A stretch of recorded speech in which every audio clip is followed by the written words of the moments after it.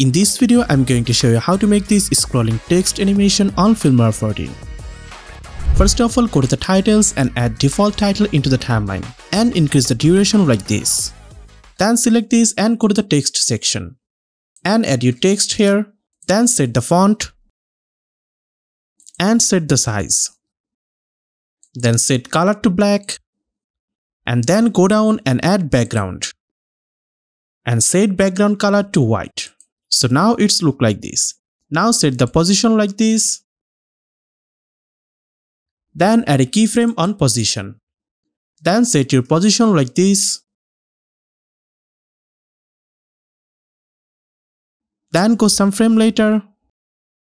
And now set the position like this.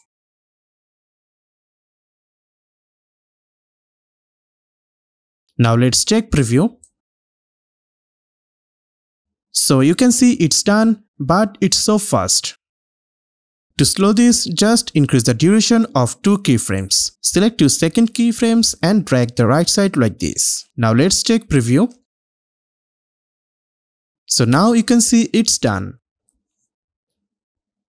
But now if you want to decrease the size, then go to the video section and decrease the scale like this.